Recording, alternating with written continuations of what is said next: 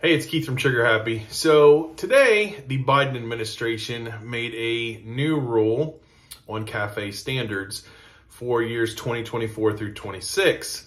So if you don't know what CAFE standards are, that is the corporate average fuel economy standards that every company must abide by. So basically they take all vehicles in your fleet other than your heavy duty trucks, and they average them out and it has to meet a certain number. Well, they overruled the Trump administration's numbers and obviously drastically increased those. So by 2026, the CAFE standards require your fleet to get 49 miles per gallon.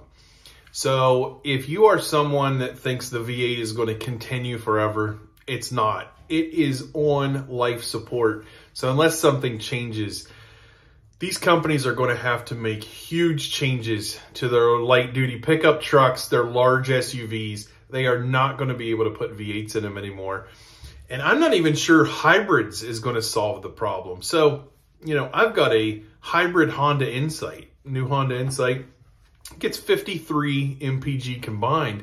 That's barely acceptable. And it has a 1.5 liter four-cylinder matched with its electric motor. That is barely acceptable by 2026.